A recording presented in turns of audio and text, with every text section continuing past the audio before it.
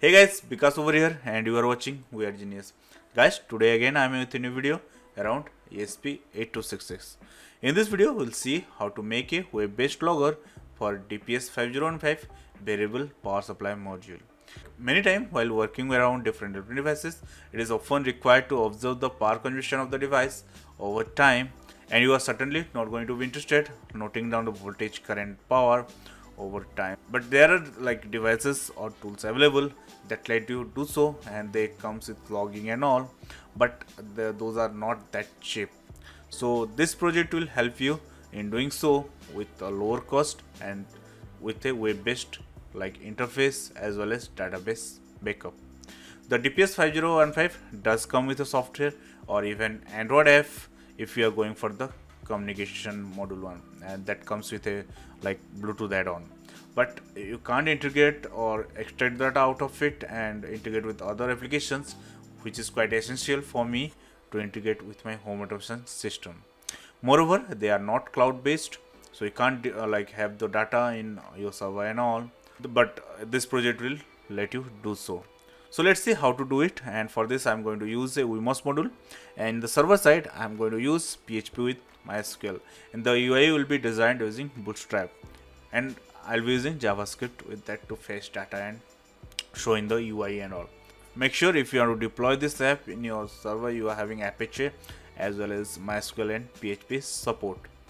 So being said that, let's get started guys.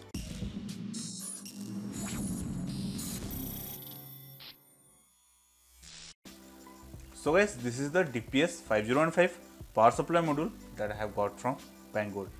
It comes with a power supply circuitry over here and a control circuitry. And the control circuitry includes one LCD that shows the basic parameters like the output voltage, input voltage, output current and the state.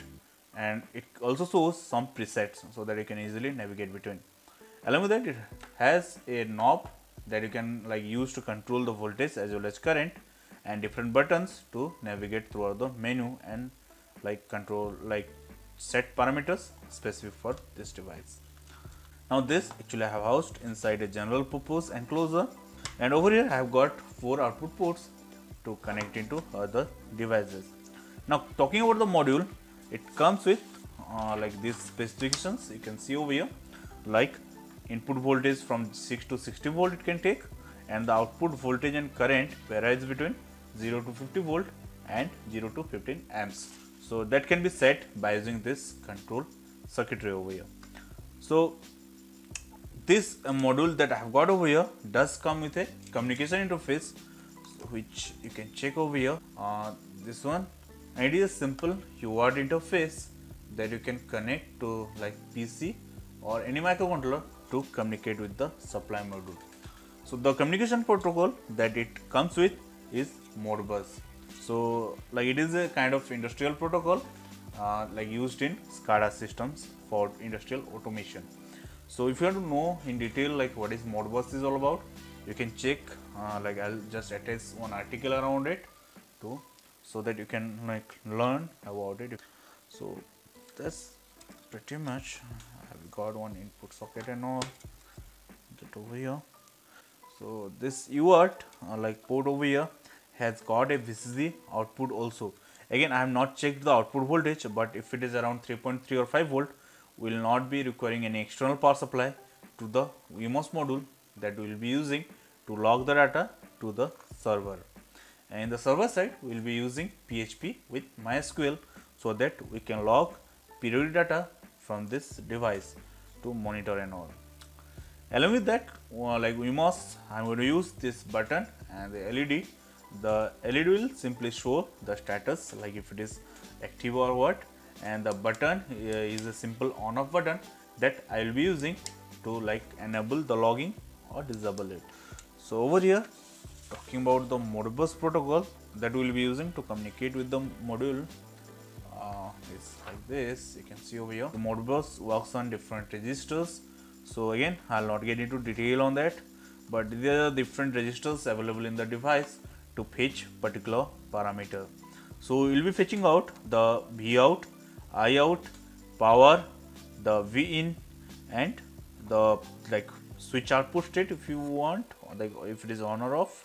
And you can see over here this is mentioned at only read, so you can only read from these registers that we are going to fetch out. So I'll just quickly connect this like module along with this like button and the LED, and I will get into coding.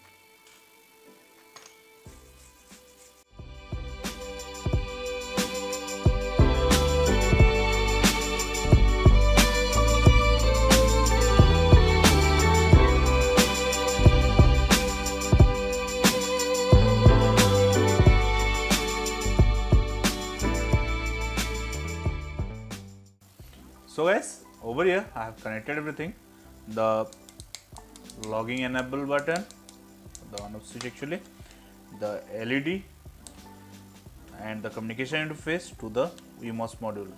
But regarding the supply, I have got an issue over here. The 3.3 volt out of the power supply module is not able to drive this wemos module over here. It is like, I don't know, for some reason the display is going blank and the ESP266 or the wemos module is not powering up.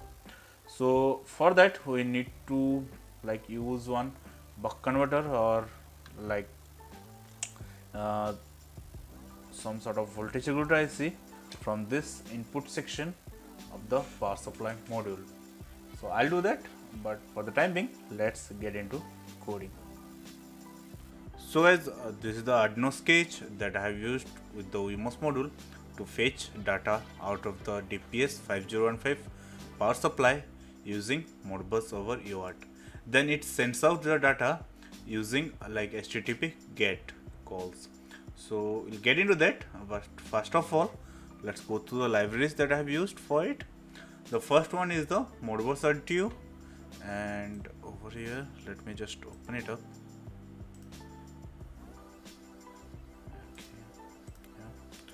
This one, this is the Modbus master slave for Arduino by Samuel. So you can just go ahead and just download it and add it to your Arduino IDE to use it, and this enables you to make Arduino as a Modbus master as well as Modbus client. That depends upon your project. Over here we have used it in Modbus master mode. So apart from the Modbus arduino library, I have used this software serial library because I didn't want to use the hardware serial port that is available on the wemos, because I just wanted to use it for debug. And this software serial library for ESP266 that you can download from, let me open it up. Yeah, this is by Peter Leroux, and this one ESP software serial. So this works pretty well at lower baud rate, which is again 9600, which I am using to interact with the TSP5015 module. So you can pretty much download this couple of libraries and add it to your Arduino IDE. Apart from that, I have used this software, ESP266 Wi-Fi, and that is ESP266 HTTP client, that is comes with the like ESP266 SDK for Arduino. So whenever you're like adding support for ESP266, it comes by default, so don't need to worry about that. And over here I have defined different pins that I am using for like interacting with the DPS module as well as the switch and the LED that I have connected to the wemos. So I have defined output LED, input switch, RX pin and TX pin. So this RX and TX pins are used for the software serial library, whereas 4 and 5 are for input and output. Then I have defined the baud rate at 9600. So that is the default baud rate that DPS5015 module supports or comes with pre-programmed. Now after that I have just defined some Wi-Fi constants on all. Then this is the AU16 data. So this is the array that will contain the fetched data out of the like DPS module. So I have just taken a 16 byte array, and you need to define the size depending upon how much data you want to read out of the device. So that again depends the number of registers you want to read and all. So for that, let me just open it up, this particular file. second.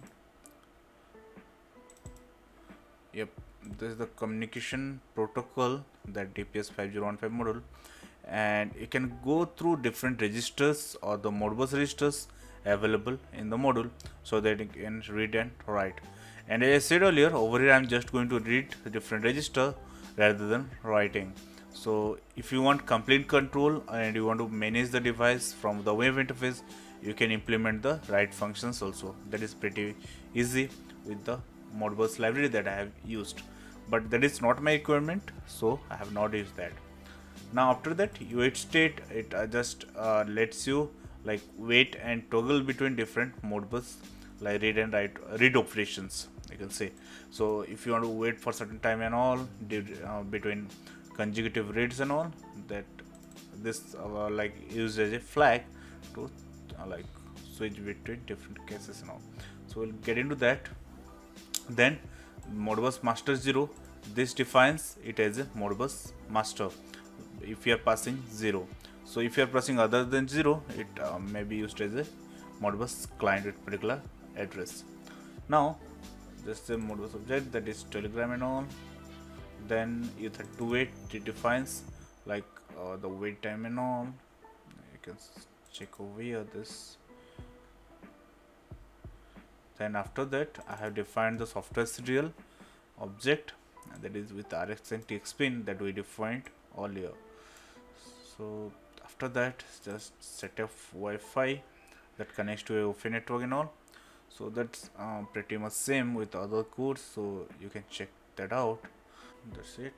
Now in the setup, I have used like master.begin myserial 9600. So this is a serial object and the baud rate that we will be working with. Now master the set timeout 2000 sets the timeout for Modbus poll. So if you're like over here, wemos acting as a master device will pull data like with certain interval from the DPS module. So if it is not responding between this time, like 2 seconds it is, so this will like trigger get out of the loop. Actually it will not wait for the data after that.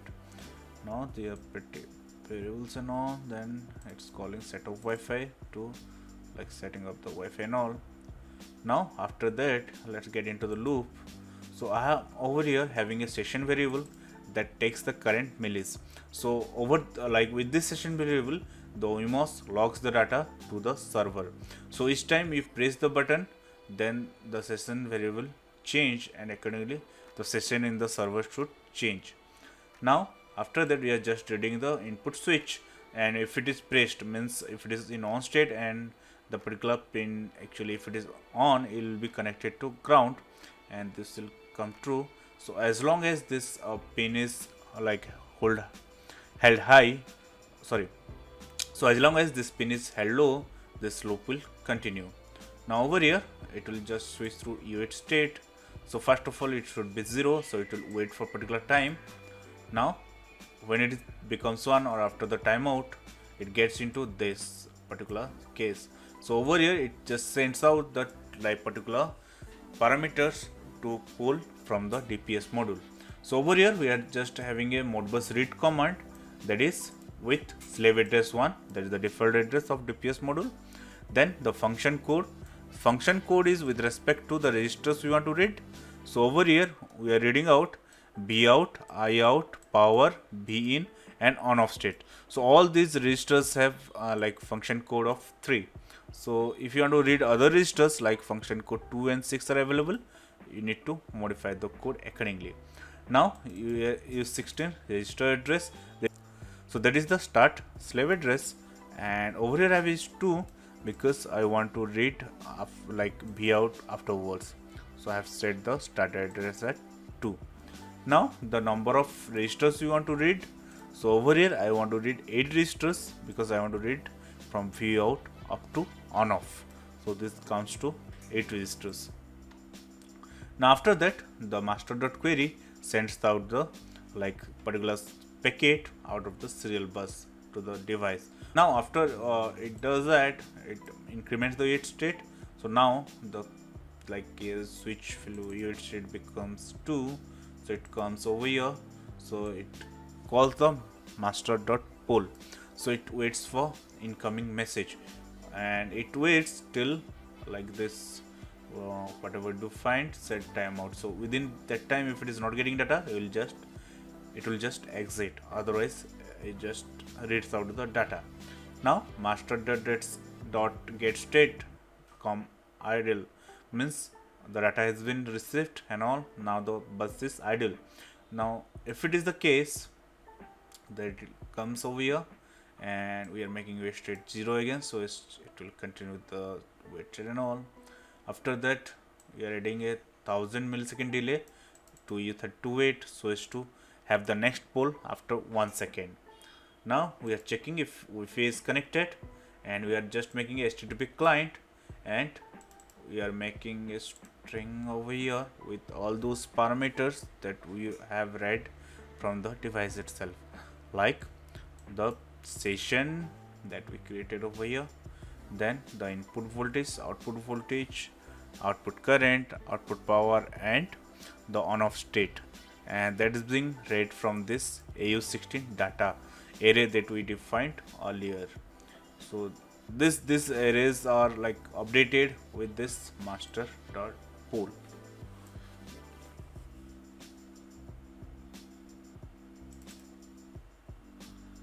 Over here you can see over here this pointer we have passed with the register and all. Now after that we are just beginning a HTTP connection with this publish value or the particular string with the get parameters, and I am over here having an HTTP API at my server address, then a folder, then this savedata.php file. So this actually send out the data to this particular API endpoint with this get parameters, you can see over here. Now if it just waits for the HTTP code and all. Now if the HTTP code is higher than 0 and it equals to 200, means it has successfully sent the data. We are pulling the LED high. Now this is simple debug statement to print out the payload out of the server. So if like debug is not defined, it will not execute, then we are just closing the connection.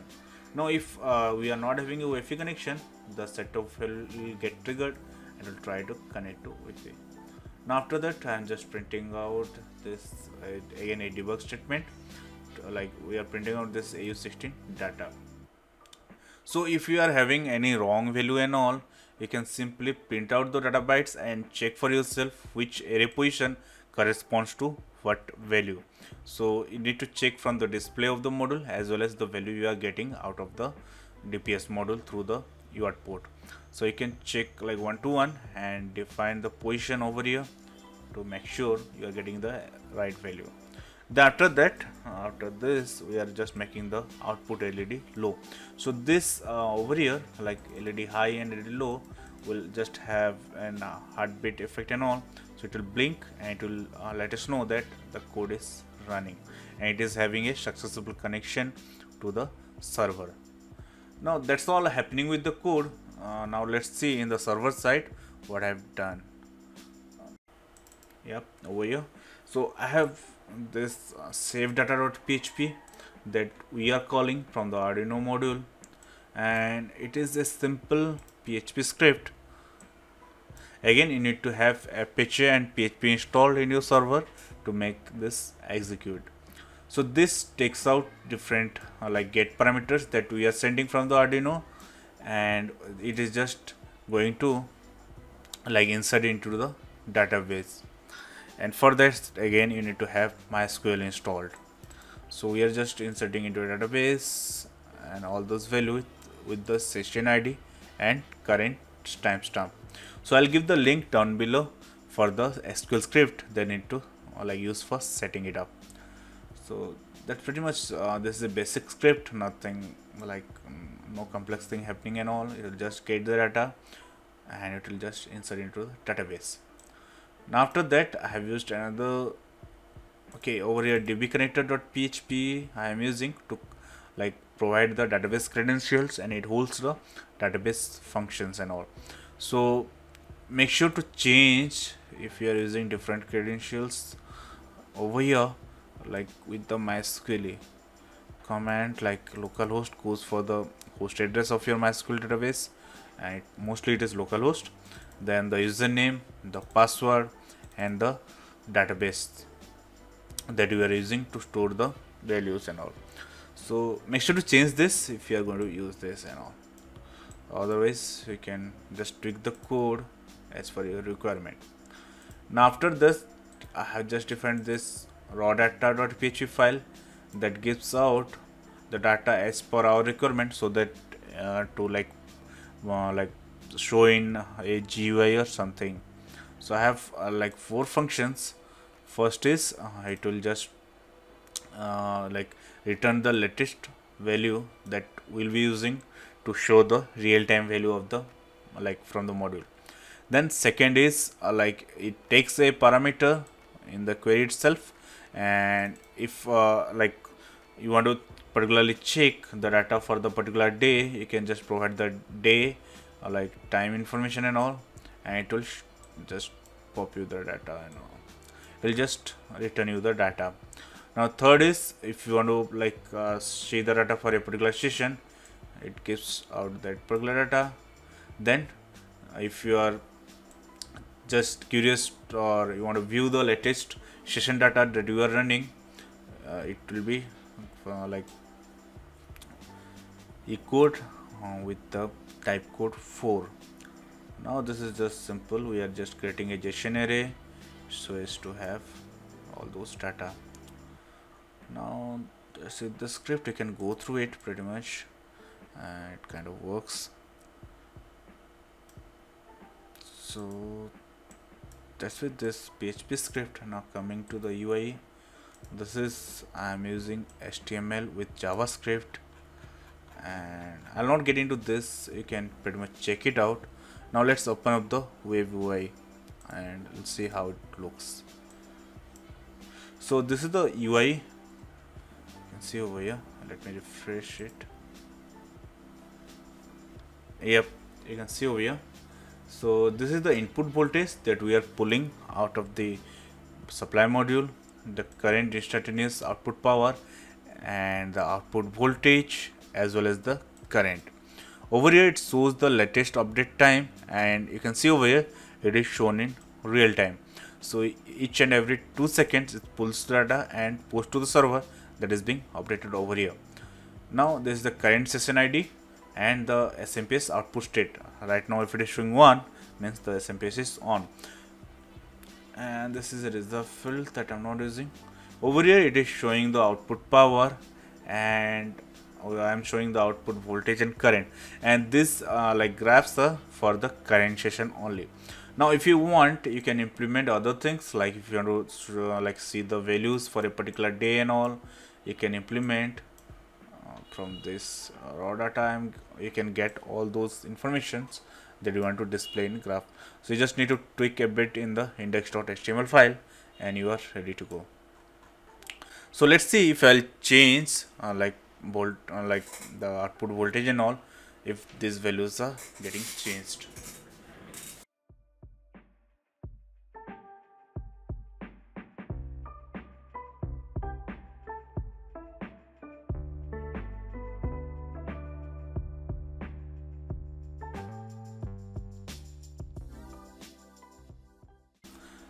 So guys, that's all with this. I hope you have enjoyed it, and if so, hit the thumbs up button, and if you have not subscribed to our channel yet, consider subscribing it for videos like this. So see you next time with our next video. Till then, goodbye.